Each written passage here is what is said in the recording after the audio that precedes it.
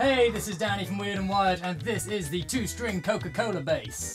This is a vintage wooden Coca Cola crate with a butchered up bass neck. It's been repaired in the past and isn't really deemed for much more use than what it currently is now. It also features a neck humbucker guitar pickup, one single volume and a jack input, real simple controls, and it's just an absolute beast with some dirt and some fuzz thrown on top. Check it out for yourself.